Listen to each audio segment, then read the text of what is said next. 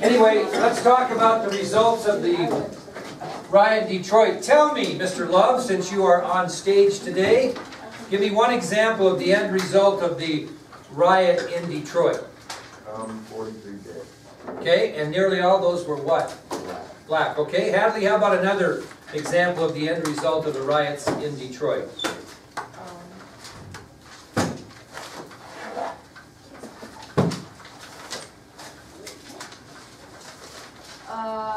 25% of the entire city was burned. Very good. Daylin, another one? $50 million of property was destroyed. Okay, Taryn, one more? Oh, I hear that a lot in fifth period. But anyway, it's a long story. Jessica? The total losses equal $150 million. Yeah, I'm really disappointed. I go to all this trouble to put this on video and you didn't go get after it last night and really know what's going on? Not yet. Not yet? Okay, all right. How about another example, Sarah? The mayor compared to the war zone for the land. Very good. Delancey, how about another one? What'd the Prava do? They gladly printed stories about the riot. And pictures of U.S. Army tanks in the streets of Detroit. It's top Soviet newspaper. And then we told you that President Johnson received tremendous pressure as a result of the riots, and not only in Detroit, but the one that happened in Watts. So here are three things in late July of 1967 that President Johnson did on the issue of rioting in the United States. Okay? Again, these are three things that President Johnson did in late July of 1967, after the Watts riot and after the riots in Detroit, concerning these riots to make things better. First thing he did, he put a special commission or committee together to investigate these riots and kind of find out why they were occurring.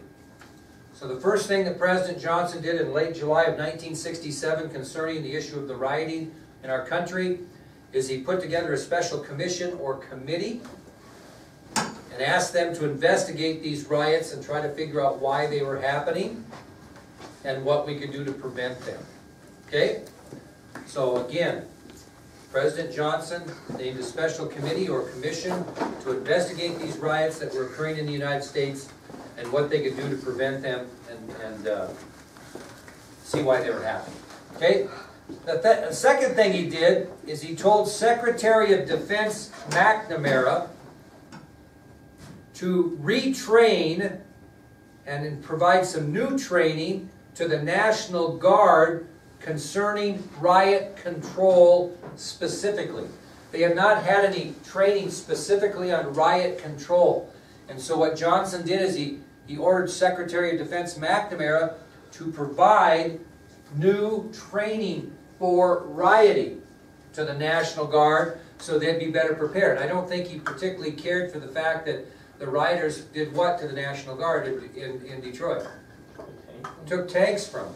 Okay? You're not very well trained in riot control if they can take your tanks from you. So he ordered Defense Secretary McNamara to issue new training standards for riot control to all National Guard units to prepare them in case they had another riot somewhere.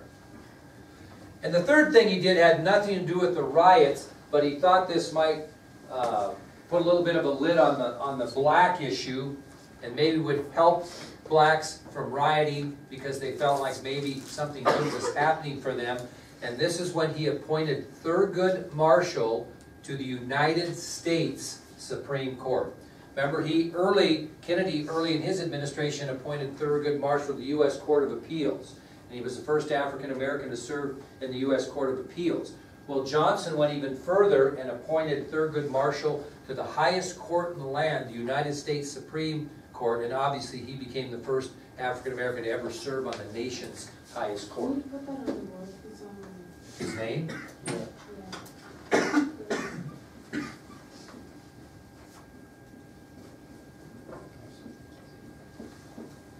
And we'll get a chance to visit Thurgood Marshall's gravesite, which is not far from John Kennedy's gravesite in Arlington.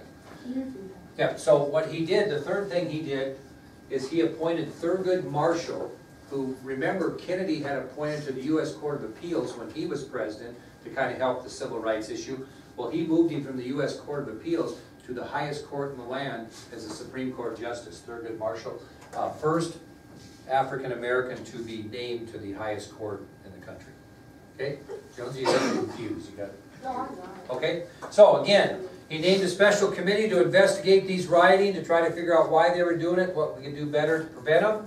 He also ordered Defense Secretary McNamara to train the National Guard in new rioting techniques. In case there were riots in the future, they would handle them better, wouldn't be losing tanks to the rioters. And then he appointed Thurgood Marshall to the United States Supreme Court, who was the first black man ever to serve in that endeavor. Those are three things Johnson did after these two big riots to try to get things under control. Okay, the fifth example of violence that occurred during the Johnson administration was black power. Black power. Okay, black power. Now, I told you that the Negro youths were looking towards a more violent way of handling civil rights, more radical way. And the first radical leader during the Black Power movement was Stokely Carmichael. And he basically took over the Black Power movement as the leader of that movement in 1966. So in 1966, a young black radical by the name of Stokely Carmichael became the new radical civil rights leader during the Black Power movement. Okay? In 1966, a young black radical by the name of Stokely Carmichael became the new radical civil rights leader in this Black Power movement. Now, if you want to get an idea of how radical Mr. Carmichael was, he was once quoted as saying this, which you don't really need to write down. He said, "We've been saying freedom for 6 years and we ain't got nothing. What we're going to start saying is black power." And when Carmichael was asked about the nonviolent philosophy of Martin Luther King Jr. and the present civil rights movement, what his opinion of that was, and again, you don't have to write this down, he responded by saying this, "Now I have said time and time again, the only thing nonviolent about the civil rights movement has been Martin Luther King. Now we have never defined it as a way of life. I never have. I've always defined it as a tactic."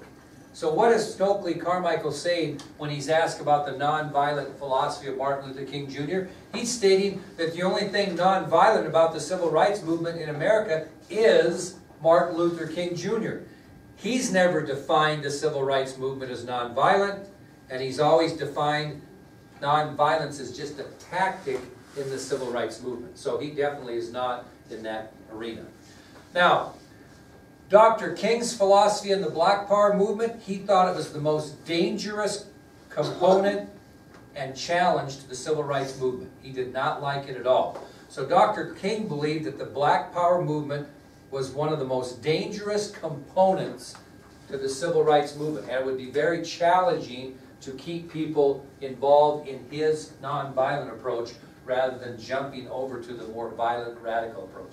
So Martin Luther King saw Black Power as a very dangerous component to the civil rights movement, and it would be a tremendous challenge for him and the SCLC to convince, especially the youth, black youths, that it was the way to go. Okay? So we'll kind of work on that. Now, here's what Dr. King said.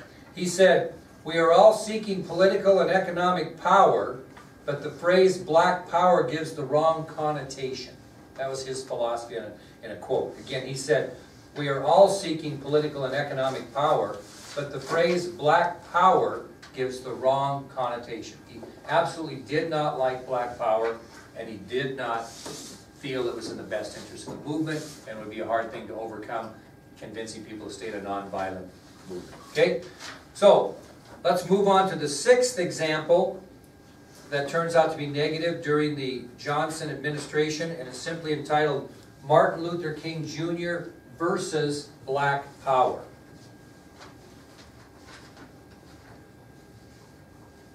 Now, what's Martin Luther King worried about? People pushing towards violence rather than nonviolence. Well, he gets no help in 1967, because in 1967, one single event push the black society more towards the black power movement. So something's going to happen, I'm going to tell you about, in 1967 that's going to convince more and more black people that maybe black power is the way to go and the nonviolent movement is not. And it occurred on June 6th, 1967. June 6th, 1967. Now just keep the front page here. Don't turn it over yet, okay? Don't turn it to the next page. Just keep the front page here. Okay, whenever I pass these things out to you, what you're going to have is you're going to have a Pulitzer Prize winning photograph on the back. But I don't want you to look at the photograph until we've read the front, okay? It makes more sense. But this is the event that's going to happen in 1967 that's going to push people more towards black power than it is staying with Martin Luther King's nonviolent approach. Okay? And then we'll read this and then I'll lecture to you the important things you need to know. Okay? So don't look over yet. Okay, here we go. Welcome to Mississippi. There had been thunder when they last met. James Meredith and Ole Miss, fall of 1962. Meredith becomes the first black person to enter the University of Mississippi, a bold-fisted challenge to discriminatory admission policies in America's colleges. Meredith's challenge meets a rage of resistance, rioting, killings, so much that Meredith is under constant federal guard during his time at the university. With his graduation in 1963, the 2-year duel lapses, but Mississippi would remember. June 6, 1967, Meredith is coming home after time in Africa and New York's Columbia Law School. Home to Mississippi, on foot, walking alone and unarmed through some of the most remote and racially unsettled counties in the state. It is a 220-mile stretch from Memphis, Tennessee to Jackson, Mississippi.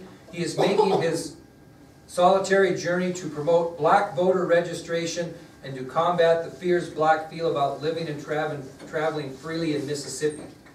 My objective was to expose all persuasive fear that existed. You had 1 million blacks in Mississippi, 12,000 registered to vote. Now this was 2 years after Johnson signed the Voting Rights Bill, but still no one had registered to vote. Even though Johnson had signed a bill saying that blacks have the right to vote and all they had to do was go in and sign the book, most blacks still didn't sign the book. Now, it wasn't because they didn't want to. It was because they were afraid of the consequences. They didn't know what would happen. Before, when they tried to push the point, someone would come out on the courthouse lawn and shoot them. They didn't know for sure whether there would be the same consequences. The question was, had we changed or hadn't we changed? Memphis, only 12 miles from Mississippi and once a giant kingpin of the Cotton Empire, is the starting point. People are attracted to his mission. A black soldier, a Memphis businessman, a minister from New York spontaneously take up the march with him, all on the basis of an inspiring chance meeting. Meredith is a compelling figure, helmeted, carrying an ebony and ivory walking stick, a gift from an African tribal chieftain. He walks past the hopeful and the hate-filled. Occasional groups of blacks dot the roadside with quiet support and prayers.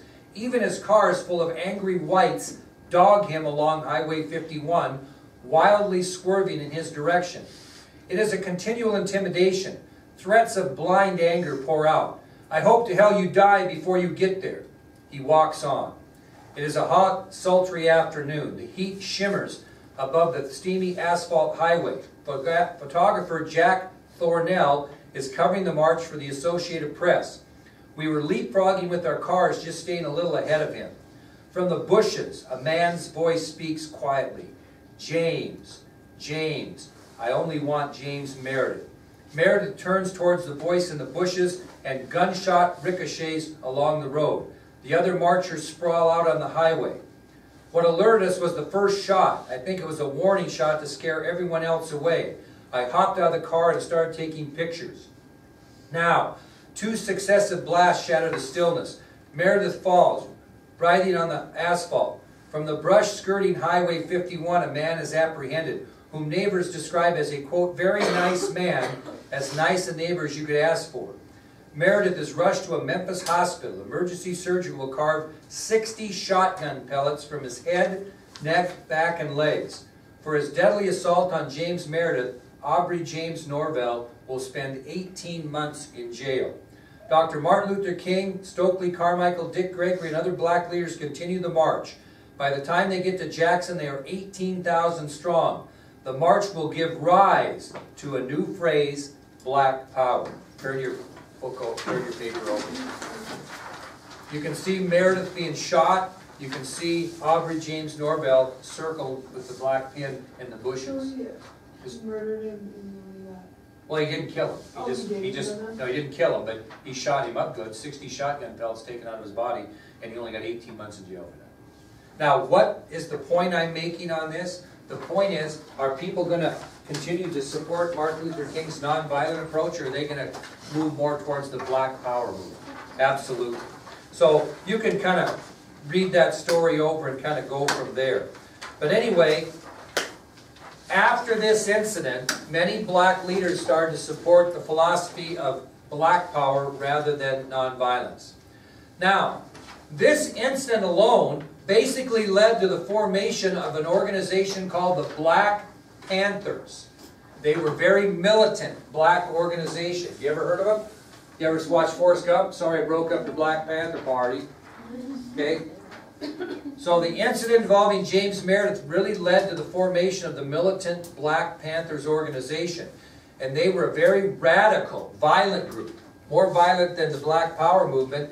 They were founded in Oakland, California, and they were led by Huey Newton and Bobby Seale. So again, this incident in Mississippi involving James Meredith and him being shot really led to the formation of a new militant black organization known as the Black Panthers. They were very radical, very violent, much more violent than Stokely Carmichael and the Black Power movement. And they were led by Huey Newton and Bobby Seale, who formed the Black Panthers out of Oakland, California. Now, if you want to get an idea of how radical these guys were, Huey Newton once made the comment, political power comes through the barrel of a gun. That was his philosophy. Political power comes through the barrel of a gun. So, again, Meredith and his situation results in the formation of the Black Panthers, radical violent group founded in Oakland, California, led by Huey Newton and Bobby Seale. And Newton once made the comment concerning civil rights, political power comes through the barrel of a gun.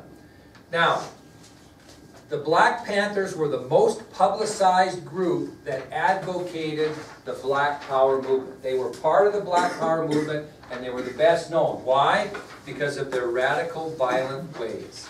Do you need that quote? Okay, now the next thing I'm going to tell you before we end and move on to Martin Luther King and the Vietnam War is I'm going to make a comparison in philosophy between Martin Luther King and the Black Power movement. And I guarantee you this will be on your exam. You'll have to be able to give these 4 examples of the difference between Martin Luther King's nonviolent philosophy of civil rights and the new Black Power movement. Okay? So make sure we have these for sure. Okay? Number 1, Martin Luther King Jr. and the SCLC, keep in mind they're part of his organization, they believed in a non-violent approach to civil rights. So Martin Luther King Jr. and the SCLC believed in a non-violent approach to civil rights.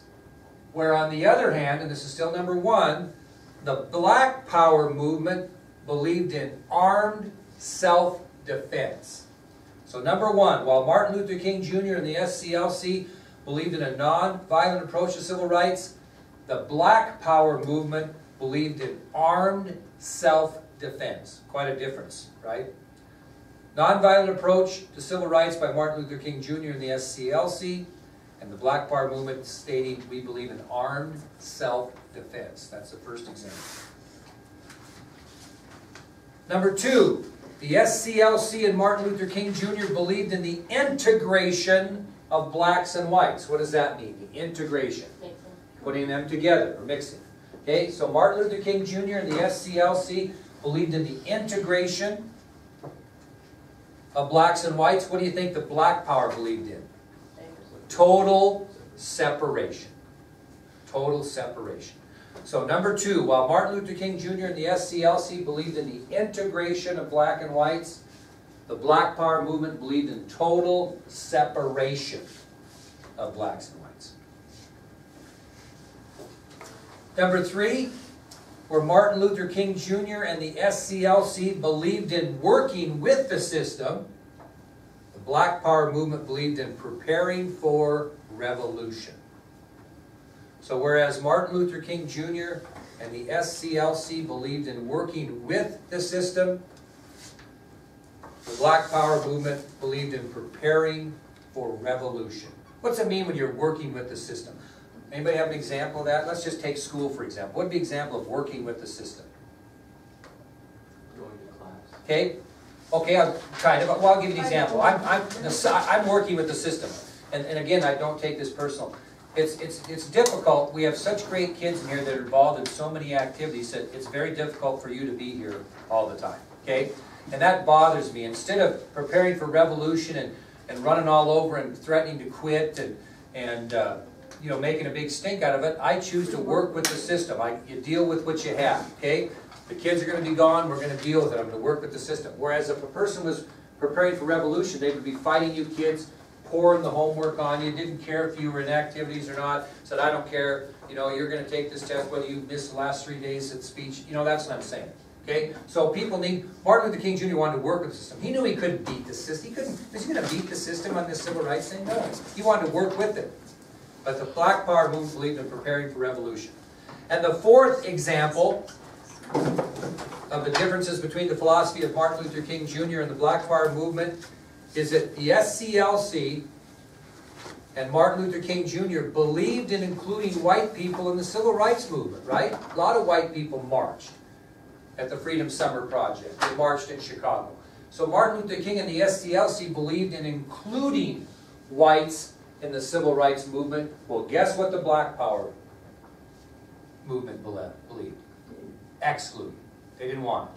So Martin Luther King Jr. believed